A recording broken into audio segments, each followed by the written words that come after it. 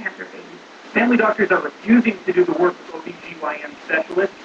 The doctors made it official just a few days ago. Now for Fry and every other expecting mom in Western Labrador, that means leaving home to give birth somewhere else. Fry will go to St. John's to stay with relatives. She'll have to leave home 6 weeks before her due date. Chances are Sean will end up missing our baby's birth because he can't take 2 months off work. That makes it a game of timing. Becker will be waiting for Fry to go into labor